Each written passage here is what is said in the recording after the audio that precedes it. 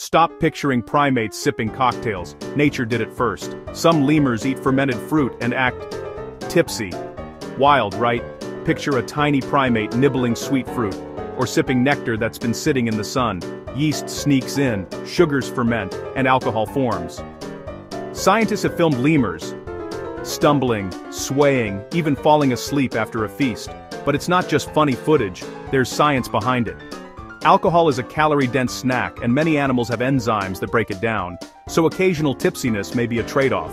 Risky behavior for easy energy. Some species show surprising tolerance, others get sloppy fast.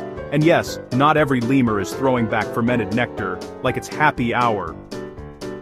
Evolution, diet, and gut chemistry all decide who gets buzzed.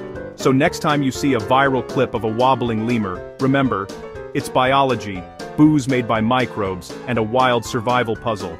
Science, 1, nature, 10.